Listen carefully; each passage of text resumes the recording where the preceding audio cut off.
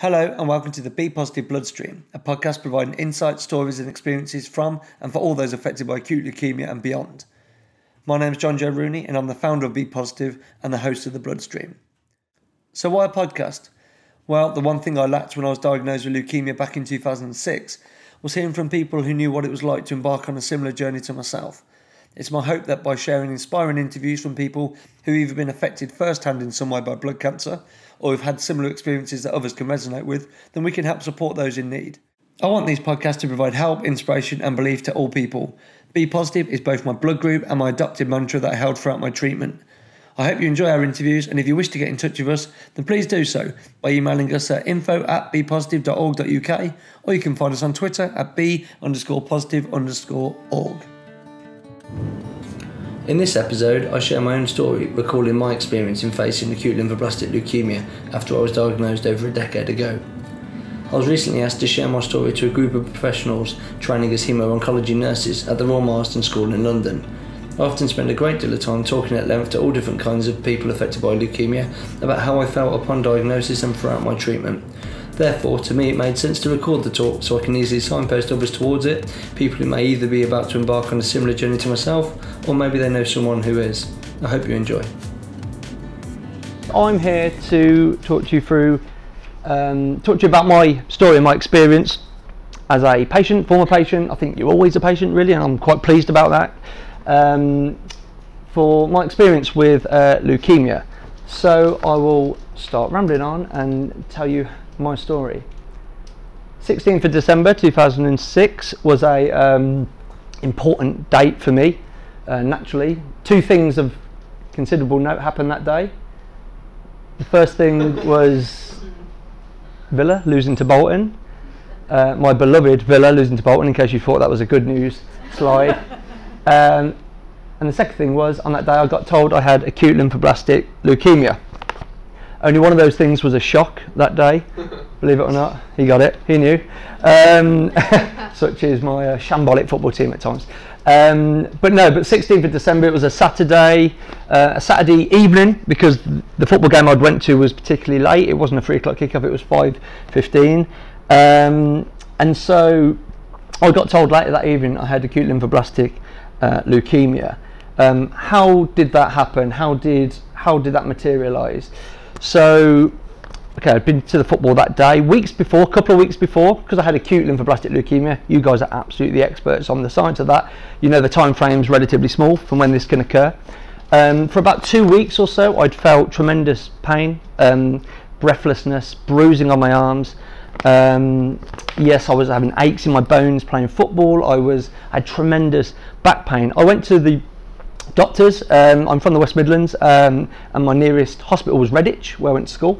I'm from Bromsgrove, so it was only 20 minutes away. I'd been there. I'd had time off work. I never have time off work. I was 23 at the time, I should say. I'd been to see the doctors, and they'd said, "Oh, it's probably an infection between your chest and lungs." I was lay up, and I thought that's fine. Any amount of, I think I was given antibiotics. I was given a lot of painkillers, and I was taken off. Work for a week, and again, that's unlike me. So I was sweating. I was heavily sweating, but I got myself back to work, and that amount of medication and painkillers numbed the pain. So I kind of felt, oh, I must be a little bit better. I was quite yellow in my skin. The bruising hadn't subsided. I wasn't playing football. I was breathless. I was losing my breath a lot of the time. That carried on.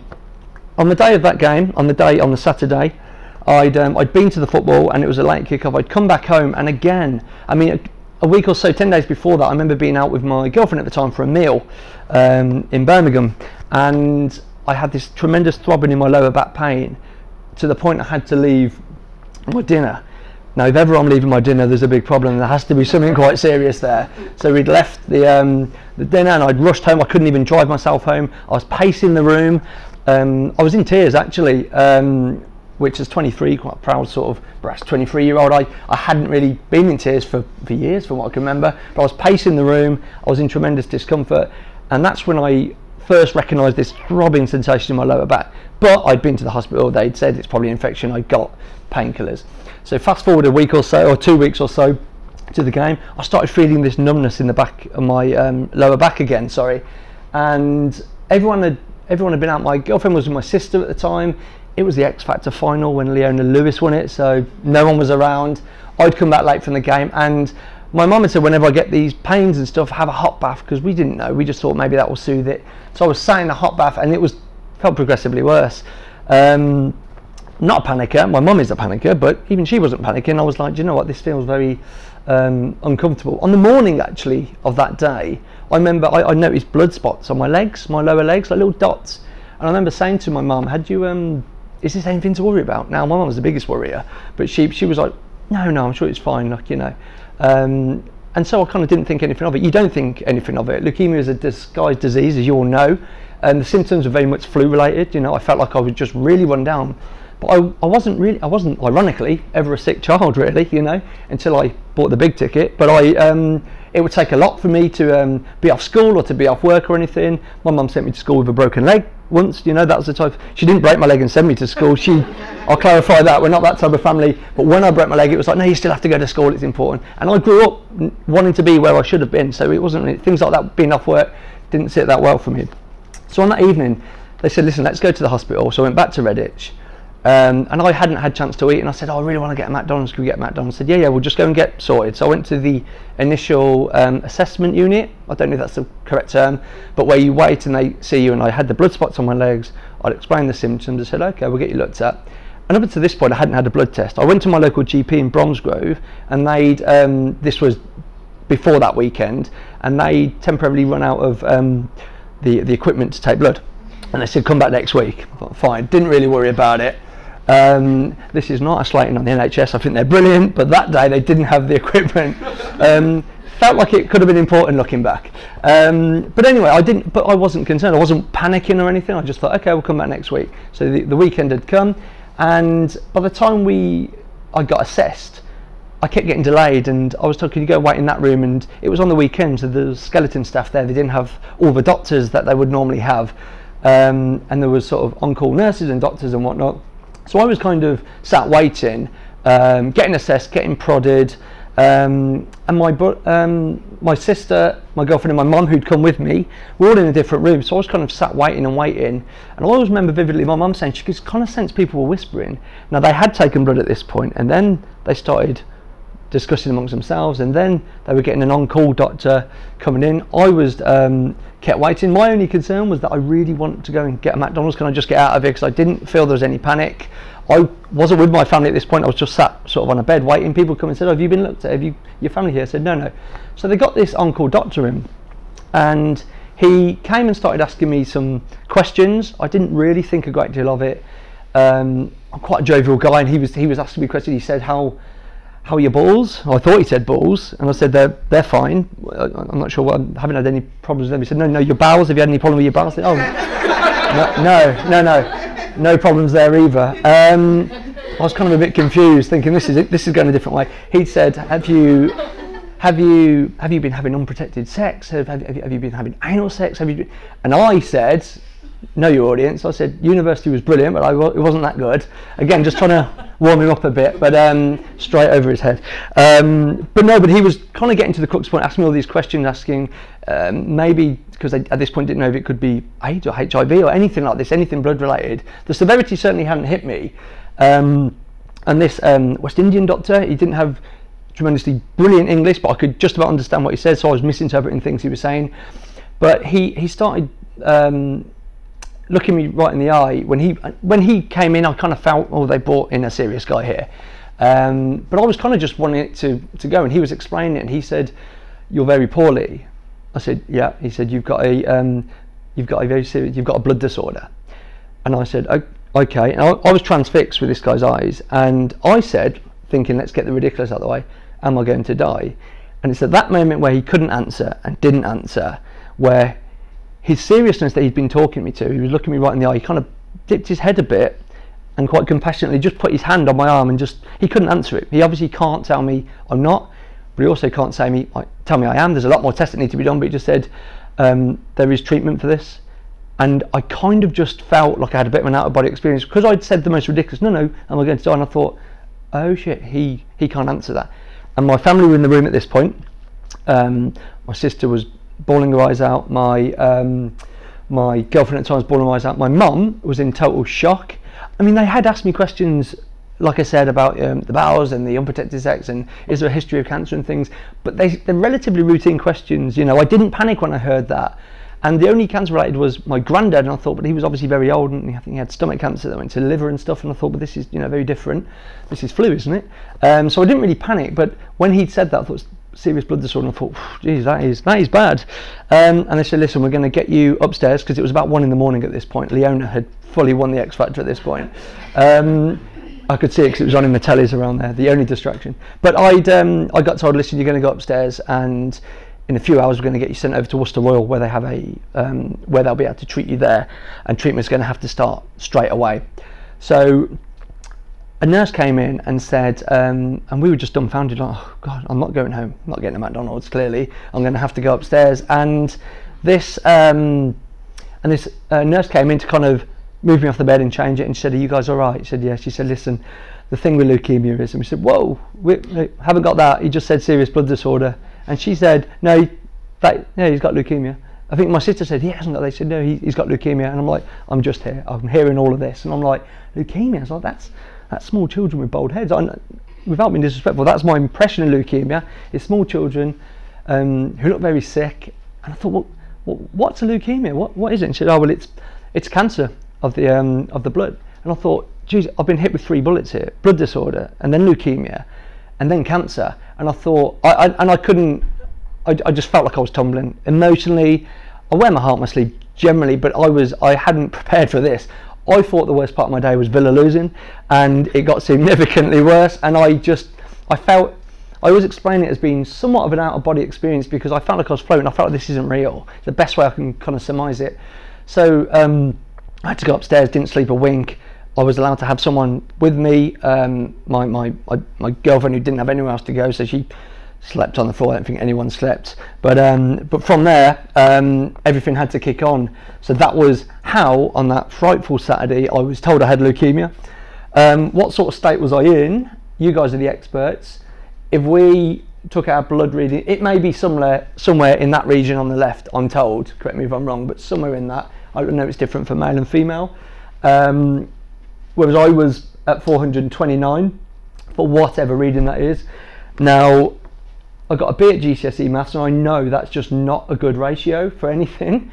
If someone said you can have 11 chocolate bars, you could clear it. At 429 would make you very ill. I couldn't look at those numbers and ever feel that I was in a good way. They said you are in a very serious state. Your illness, cancer, leukemia, is escalated to that level. I mean, it just wasn't good reading, and again, it was more bad news, it was more tests, it was everything. How did I feel? I felt like that, without a doubt. But in all seriousness, my initial feelings, I didn't know what this was. I didn't know what leukemia was. I didn't know what the complexities of it was.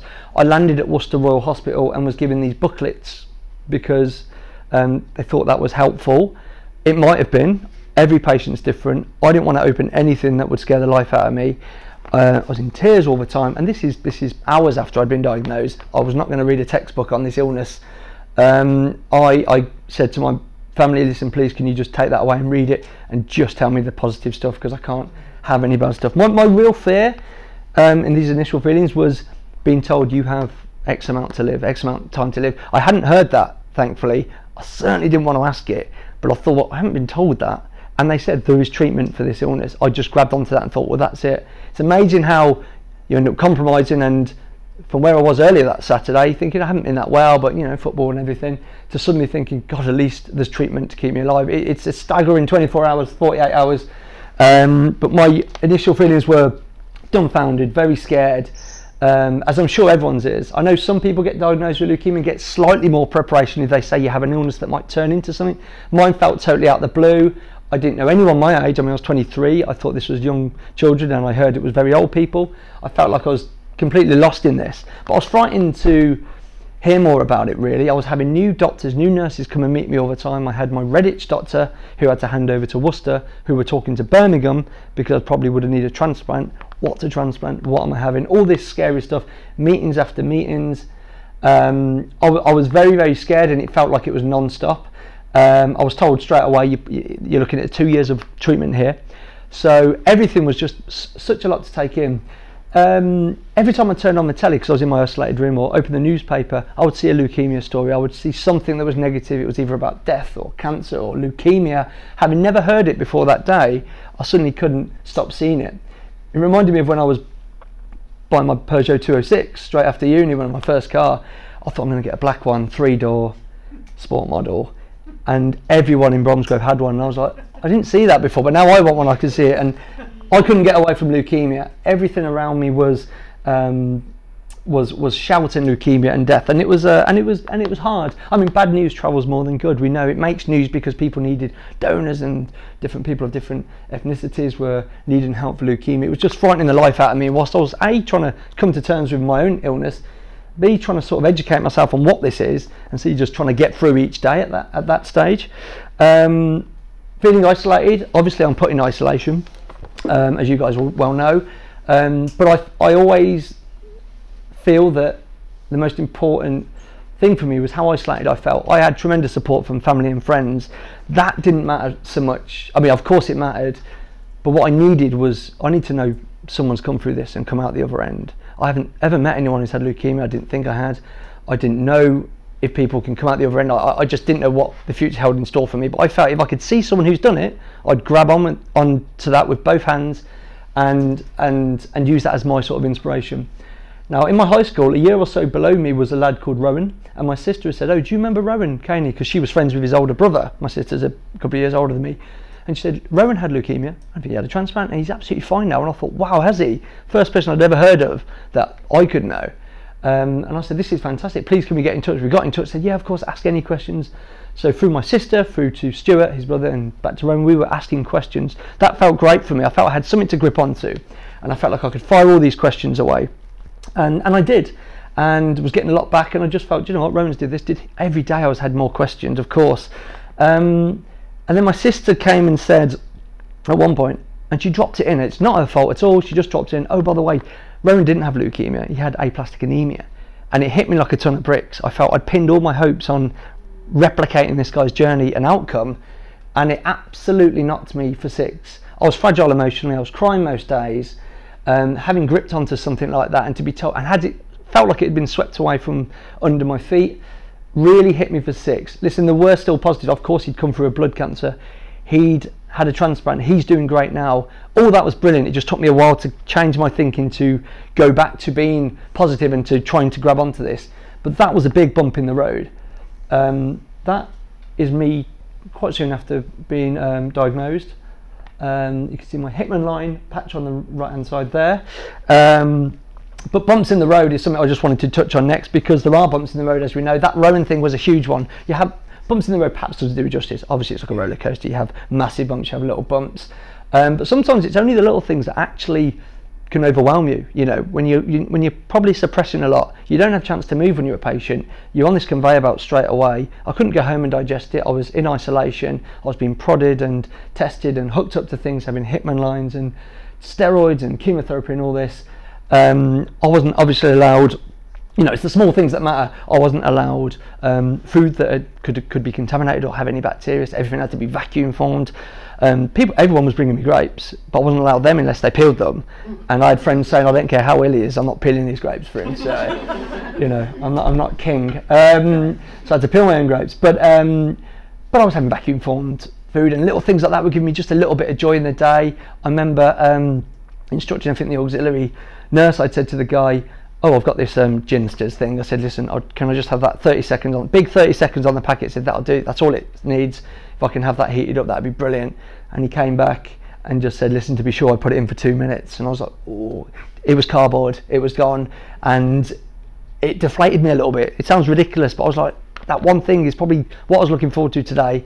And you've nuked it. To be safe, for a good reason, but it hit me for six. I might have cried at that, I'm not even sure. But it is the small things that matter.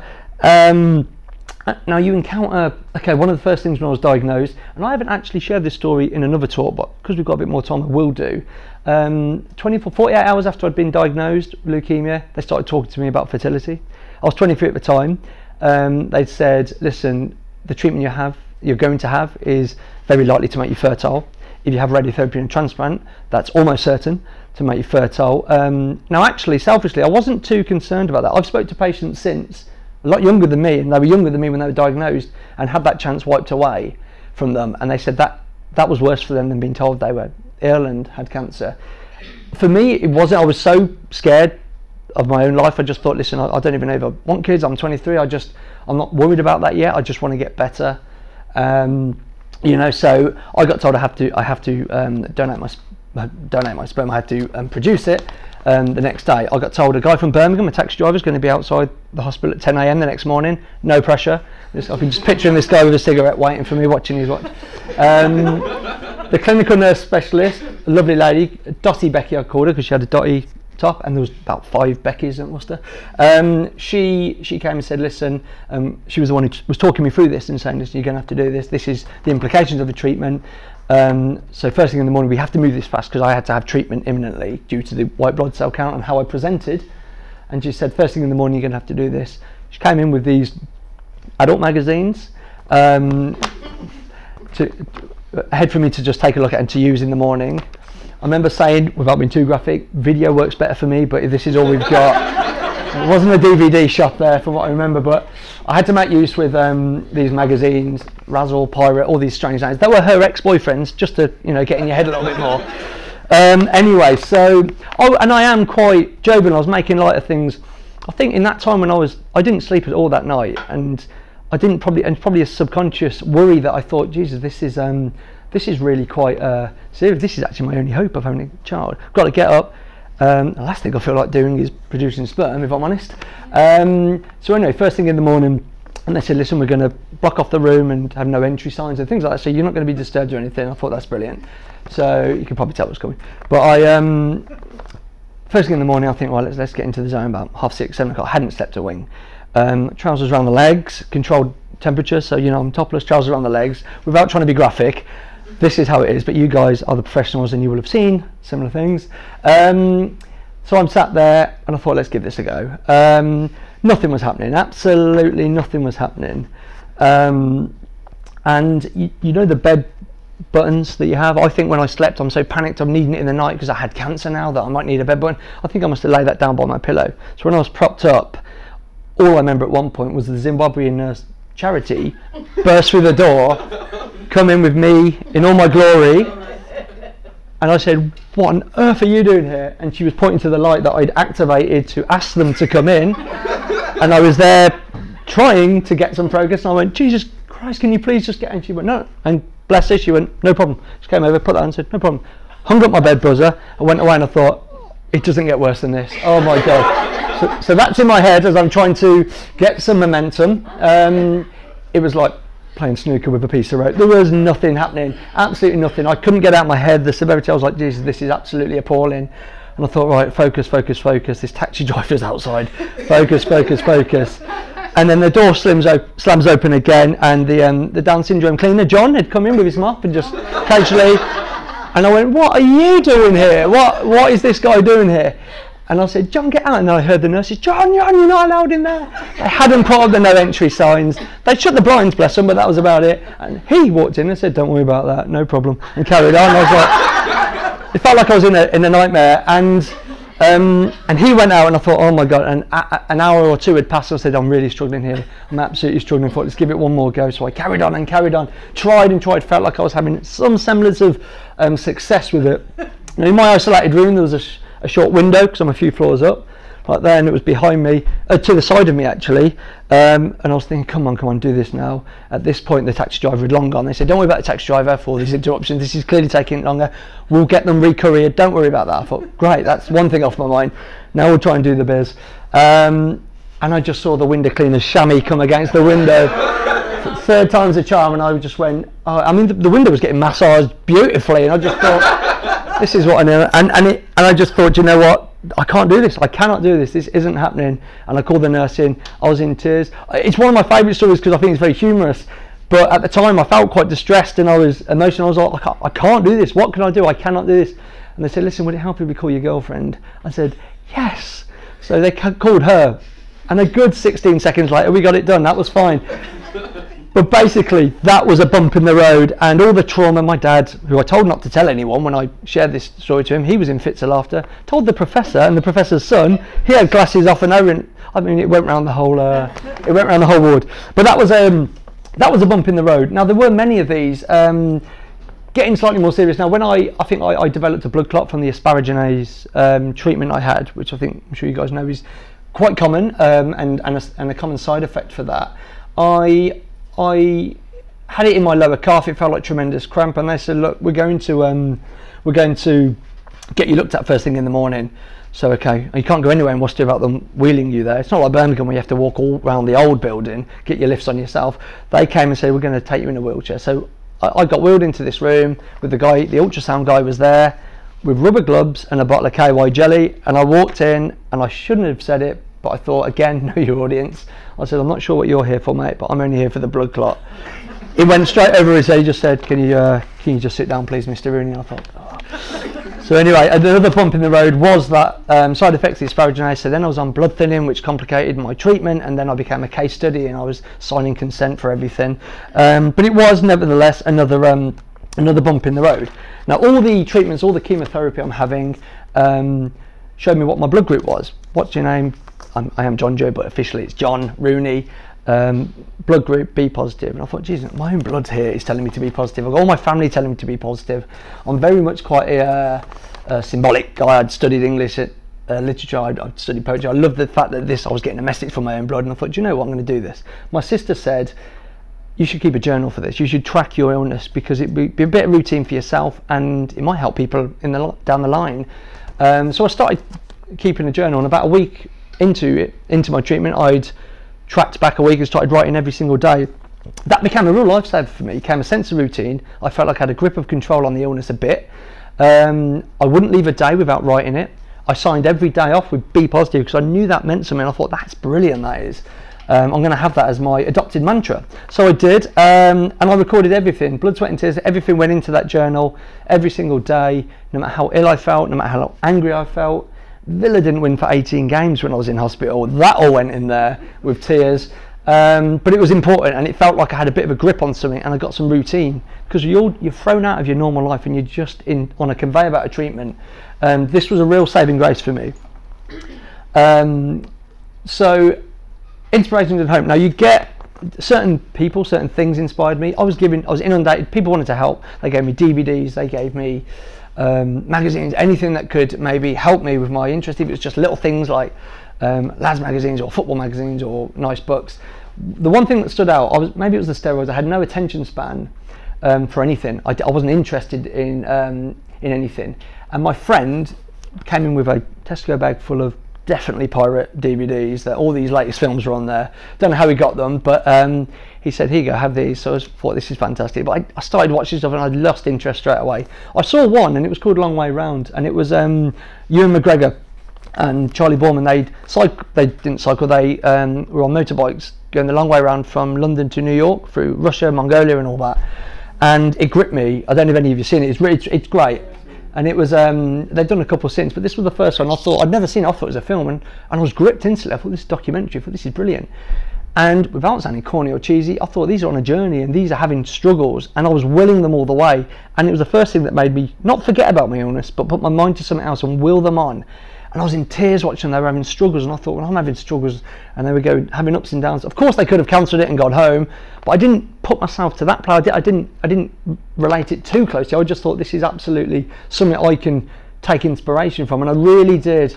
And the struggles they encountered, on the brink of giving up and everything, I really tried to take that as inspiration to help me through my own journey. That was really important to me, and actually, if ever I get to meet Ewan McGregor, I'm definitely going to tell him that, because it helped me through, and I won't spoil it for people who haven't seen it, but it's a good ending, and it meant a lot, and I really sort of willed them on, to the point I felt a bit sour after it had finished, because I missed that. I wanted something that would replicate that, and it probably reminded me, I'm still on my journey, I've got 2 years of this, and they'd come home. But I didn't actually dwell on the negative of that. I was so inspired by it. I was given the books from it, and then the further book from it, the next time they did one. It really helped. But people also inspired me.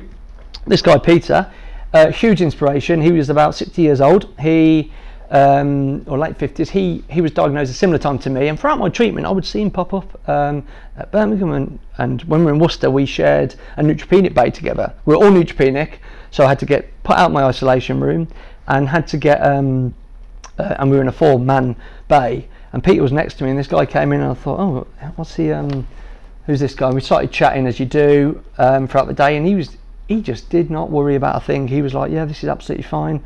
I mean, I was just sat there being a cancer patient, looking like a cancer patient, thinking, I'm not sure what I can do.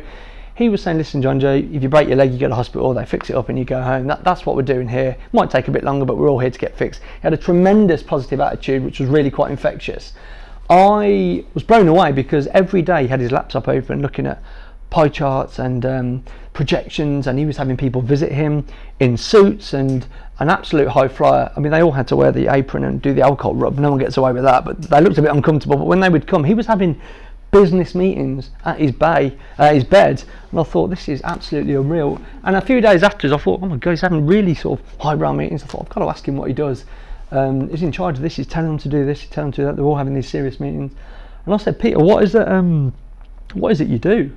Thinking this guy must top Apple or Microsoft or something like that. And he said, I work for the company that provide the batter mix for donuts at Alton Towers. And I didn't. Anyone that works any job is absolutely brilliant. It wasn't quite the answer I expected. It blew me away, and I think I was hiding the laughter because I thought, this is absolutely brilliant. But behind that message was actually that this is what's getting him through his day. He's putting his mind to this so he can focus and feel useful again. And just like I did with Long Way Round, I put my brain to something else and I could focus on it. So I was blown away by that. Not the answer I got, but actually it taught me a lot about his approach. And all through that approach, and I'm very pleased to say he's doing very well. I mean, when he would get sent home for a couple of days, he'd be in Belfast having meetings. He was just driven, and I was really pleased to see him doing well. He would knock my window when I was having my transplant and wave. I couldn't get away from him, but I was really inspired by him. So I was told that I had a potential for a transplant. Now, it was slightly conflicting because you can obviously treat leukemia. Not everyone needs a transplant. It's a great cost to have it. You have to match. There's a lot of complications. A lot of people get treated with chemo only. The thought of a transplant scared me, and I remember getting told, oh, we got potentials for it, which is brilliant news. But for me, it felt like, oh, this is a bit of a reality. I'm actually going to possibly have a transplant. Then when I was told what a transplant is, it said, oh, it's just what you've had, blood transfusions. It is obviously just another blood transfusion. So I thought, okay, let's go and let's go for that. And they said, listen, this is your best chance of leukemia never returning, but it's obviously my choice. So once I learned a bit about it and said blood transfusion, that sounds fine, I had to go to Birmingham. I was neutropenic at the time. I had to go and speak to the team at Birmingham, and my mum took me there. So I was neutropenic, so you can't be around crowds, and didn't want to be near anyone who was coughing. It was raining. It was sort of February, March time, and the weather was awful, and we were getting there. Mum couldn't park the car in Birmingham. It was because it's obviously so busy. I had to go in for the appointment. My amazing consultant, Dr. Prem Mahendra, wasn't available, so they had the registrar there, who has been nicknamed Dr. Doom for how he approaches his news amongst us patients. I had this chat with him, and it felt like it was supposed to be a 15-minute chat, and it was just telling me my life in numbers, the likelihood of relapsing, your mortality rate. I was waiting for Mum to park the car. We'd been rushed. I'd sat in. I didn't have Prem. I had this guy who just felt like he was dealing me bad news after bad news, hitting with more bullets and more bullets. It honestly felt worse than being diagnosed, I think, for how bad I took it. I think because I felt I'd been doing so well, which I had through chemo. I was in remission, the cancer had gone, and we know the big challenge is making sure it stays gone. But with a transplant, it felt like I was going back to square one, and that actually this is such a high risk thing, when actually I feel fine at the moment. Can't we carry on with this, because this all feels fine? And the choice was with me. Listen, of course we can go with just chemo, but history tells us that you're very likely to relapse because of how high you presented and things like that. So it scared the life out of me. Seeing your life in numbers is something I'll never really get used to. I got bombarded with information in that chat. Dr. Prem Mahendra came back in for the latter part of it, and I think they were surprised that I was in tears. But I hadn't been briefed for what I was about to hear. And that isn't a complaint. I just think something was missing. And some people weren't as fragile as I was. They would have just took that news very differently. It just felt like another bullet for me. I felt like I'd doing so well, and maybe I had a bit of blind optimism. Actually, this can carry on, I might not need a transplant. Hearing the severity of it, hearing what it entails, did scare the life out of me. But I picked myself up. I knew Rowan, other people who'd gone through it. This was the best chance for me, so I was going to have to go through more treatment, get very sick, but for the better end point.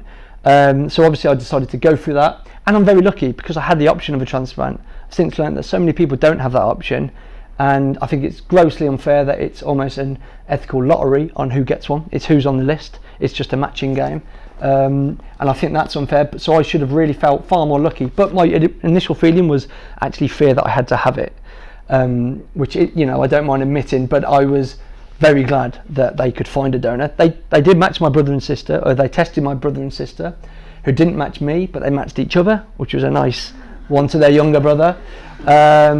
So God forbid they need it, but at least they're covered. So I couldn't, so they had a couple of potentials, and then they obviously found one, which I'll come on to. This is me during my transplant, with the stem cells being fed through there. A couple of pictures. That's me looking very bold. The radiotherapy will absolutely knock your hair out. Still retains the handsomeness, you'll probably agree. The canico, obviously through a straw, because I developed severe mucositis. From mouth to exit I was burnt, and I was on very high dose of morphine. I think there was a national shortage due to the war in Afghanistan and things. They said every patient has a slightly limited amount now than they would perhaps give, but I was on the maximum quota for a patient in this situation. The pain was severe. I was high as a kite for days, watching these drips go down. My mum would come and see me in Birmingham in my isolated room, and I wouldn't surface at all. It was very probably quite emotionally draining for her. But I came through it, and just under 4 weeks I left, and before I started my recovery, obviously I had my stem cells, which were donated by a guy in Germany, which I think the Germans are far well educated on blood cancer and bone marrow and the importance of it. And I think they get incentives in schools to donate, because they get like food tokens and things like this. I think that whole setup is absolutely fantastic, and there are things in place in this country, but I think we've got a long way to go to get more people on the register to save more people. So I had a recovery where I was told, listen, you're going to be very fatigued, you're going to be not for 6, you'll have to have your bed downstairs, you'll have to park right close to a supermarket. It wasn't actually that accurate. I could go upstairs. I made sure I did to try and get myself slightly fit, but I was very sick. I had rests, I had to have afternoon naps. It was like being a child again. I was tended, I couldn't go far, wasn't fatigued, but it took a while. But I gradually started getting my feet back on the ground. I could reassess what I wanted to do. I was perhaps in the fortunate position, I didn't have kids, a mortgage or anything. I lived at home with mum. I didn't have the overheads that some other people obviously have. I could reassess what I wanted to do in my career. I didn't want to go back to that job. I'd made that decision. I thought, listen, I've got a chance here, let's do what I want to do, let's pick my path quite carefully. But it gave me that time. But before that, I wanted to start feeling useful. There was a cancer patients writing group. They came round at Birmingham, and a lady called Mandy Ross was starting one, a very small group in the centre of Birmingham in the library. So I lived 20 minutes away, or half an hour away on the train. So once a week I would try and get into that, and it felt great. I could start feeling useful again. I wasn't having the naps at this point, so as the months went by I was starting feeling stronger. I was getting checked regularly for my bloods. I did have a stint back in hospital, which again hit me for 6, but they said this is normal, you're going to pick up bugs, it's very normal. But it was with a new load of people, and it was very strange. It felt like, again, going back a few steps, and actually that wasn't, because they said it's probably more surprising if you don't get this and come back. They told me all the way, you're going to come back in hospital. I just wanted to not believe it. I thought when I'd left the hospital I was done. But I went back for a stint, and I was recovering. I went to this cancer patients group, and it made me feel useful again. It made me feel like I had a purpose, and I started feeling like I was getting myself back on track. Feeling alive is what I say, because it did make me feel alive. I started campaigning. I starting to do running exercises, finding leukemia charities, and the people who'd given me the handbook, Leukemia Lymphoma Research, they're now Bloodwise. I started campaigning for them. Anthony Nolan had a scheme called Register and Be a Lifesaver, where they were just what I've said about the Germans, who are far more educated on this. They wanted to get a scheme where you could educate people around the country to get people donating organs, blood and bone marrow. So I joined that. I think they used me as a bit of the face of the campaign. It was on behalf of the late Adrian Sudbury, who conflicted 2 different types of leukemia, and his wish as he was passing away was that more people could know about the bone marrow register. So that is up and running, and when it was at its inception, I was a big part of that for them. I felt useful. I was raising money, I was going and handing out medals at runs and fun runs and things like that, and it just made me feel great again, and I felt like I could give back a bit, having been on the receiving end of such care. That Register and Lifesaver campaign went to Parliament, so I got to go to Parliament and speak to Ed Balls. He didn't have his dancing shoes on then, if anyone knows that. But he was a big supporter of this, so it was very good to have his backing. But it was putting me in places that, again, made me feel like I had a bit of a voice, and that actually people are listening to all of us. It was a combined effort. 2012 was a big year. I got nominated to carry the Olympic torch.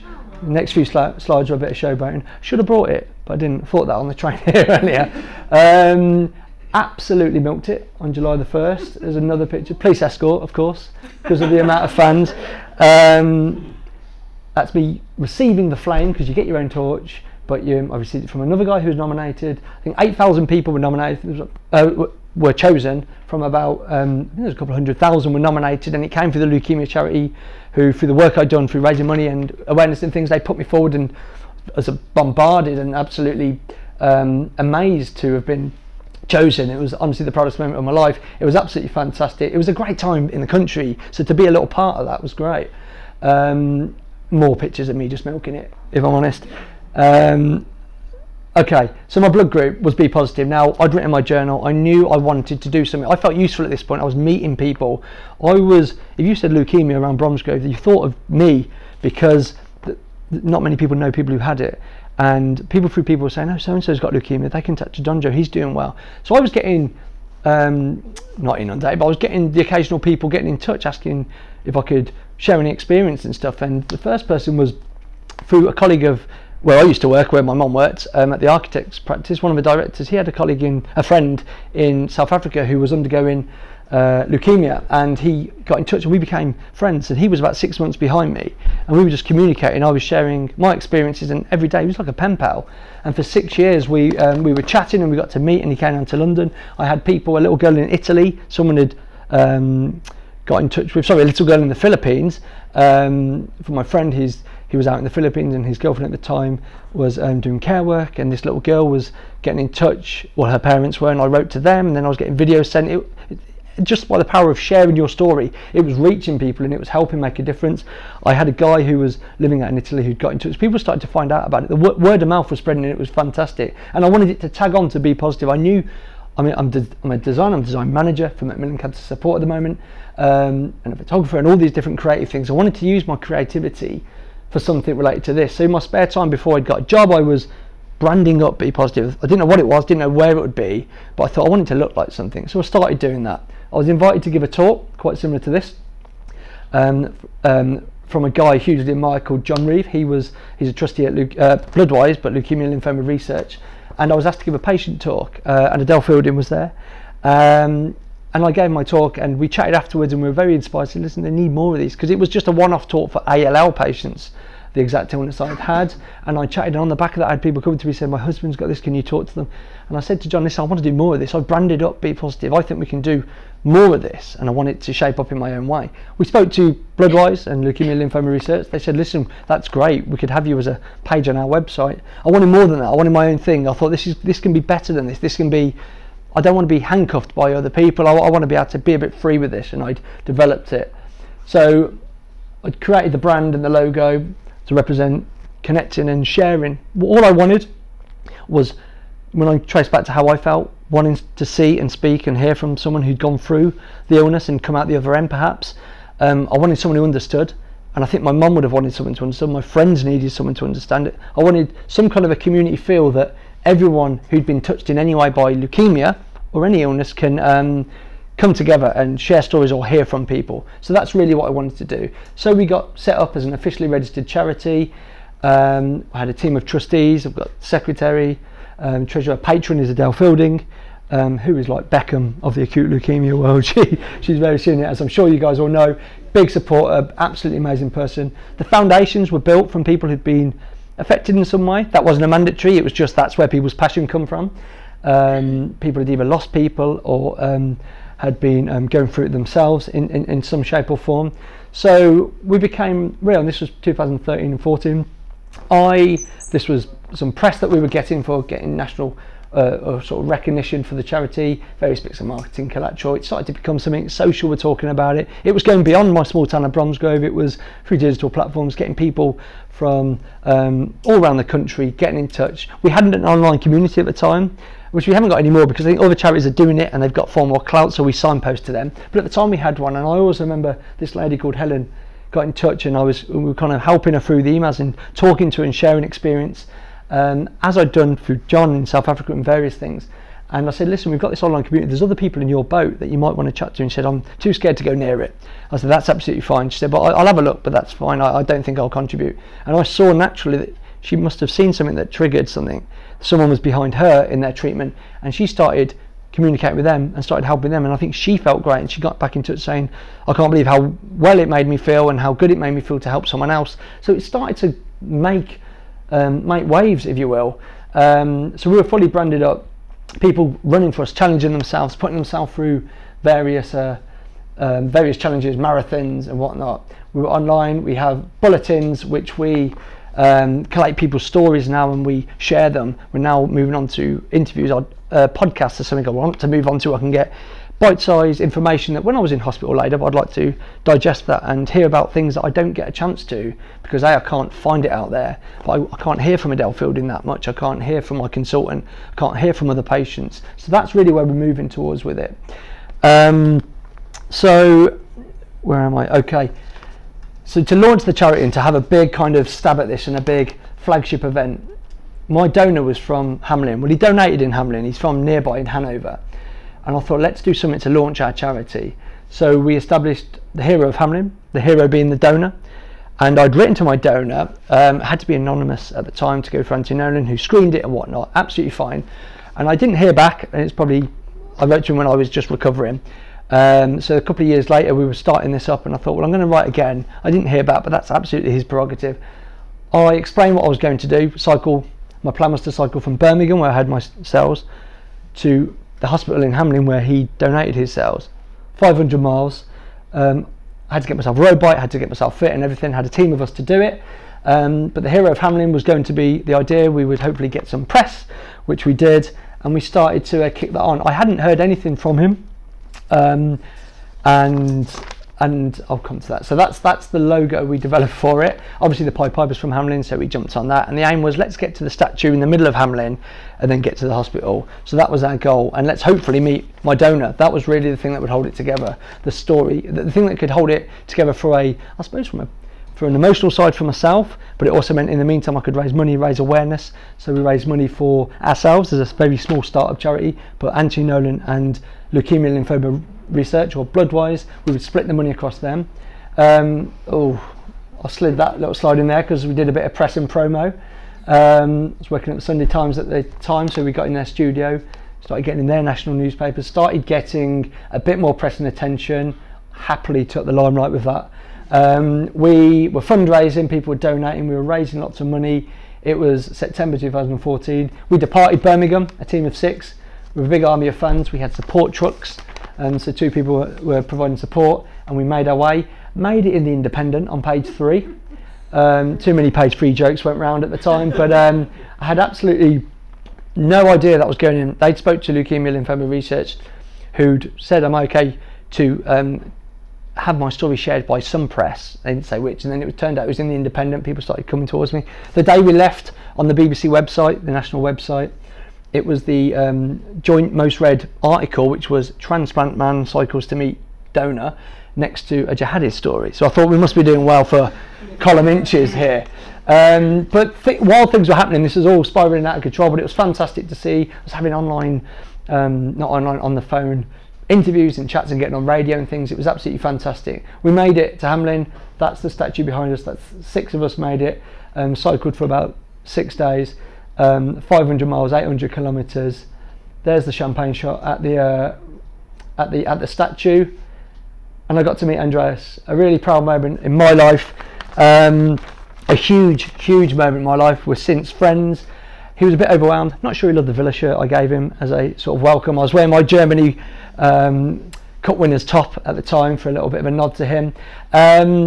he'd messaged a day before we met him, had never heard from him, and he said, oh yeah, yeah, we're all good to meet. And I didn't think I was meeting him, but we were getting there anyway, and it was all set up that we'd meet him. And then John Reeve, who cycled with us, who helped form Bpositive when he asked me to do that first talk, he'd got in touch with the mayor of Hamlin, who wanted to meet us. It was making news there, and we had people coming out in the streets seeing what all the hoo-ha was about. It was making some press over there in the German newspapers. That's me and Andreas. He's now a friend, a lovely guy, very quiet guy. It's a lot of attention for him, which I had to be quite sort of respectful of, but he was brilliant. He was all aboard, and him and his girlfriend came and met us. It was quite an emotional moment. I hadn't given much thought to that moment of meeting him, and he had to walk all the way along that street, cobbled street, after we'd parked the bikes and we'd reached it, and the other guys left me to it. So it was a long walk on my own where I started allowing it to come back to me of the importance of it, because we were cycling, having a load of fun.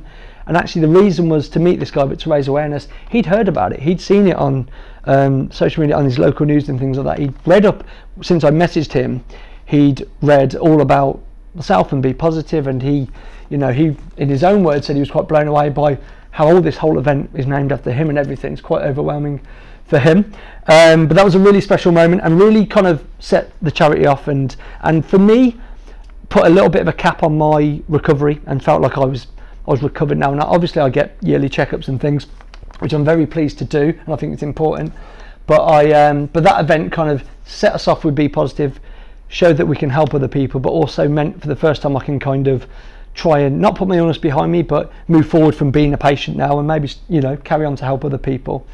I think I just wanted to talk about, I suppose, what you learn from it, and how my experience may give maybe some learnings to people in a professional remit such as yourself. So I've called this You Fine Bunch. I think what's important is, as a patient, you're desperate for normality. You only ever want to get back to your normal life. You want to escape the hospital. You run away from the doctors and the nurses. You just want to get back. But actually it's important, I think, and I certainly found, I didn't want to forget the doctors or the nurses. They'd helped me so much along the way. I think you carry them with you. You cannot underestimate the importance of doctors and haematology nurses. They're absolutely, for me, they're your safety net. I think we carry them through. I found they have such tremendous attention and care to detail for yourself. And there was many sort of lonely nights when I was crying, and people in a similar position to yourself, my team, were spending time in their shift, after their shift rather, spending their personal time watching me cry, listening to me cry, listening to me try and play Wonderwall, because I was learning guitar. And Toonie there, I mean, she couldn't understand Wonderwall, and that was because my playing was so bad. If you can't understand Wonderwall, you're not good at guitar.